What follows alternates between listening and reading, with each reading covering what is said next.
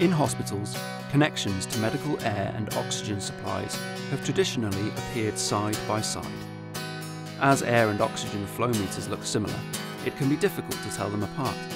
And as they both have universal outlets, oxygen tubing can be attached to both. If oxygen tubing is connected to the medical air flow meter in error, this can cause harm to the patient.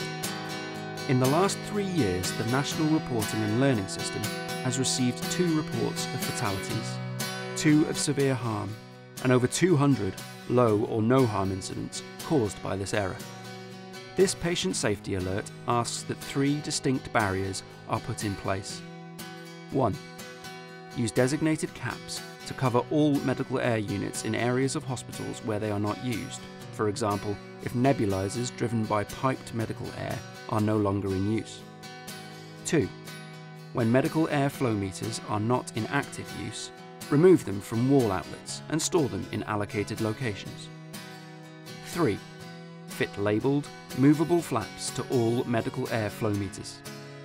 By putting all 3 of these barriers in place, the risk of this error should be eliminated.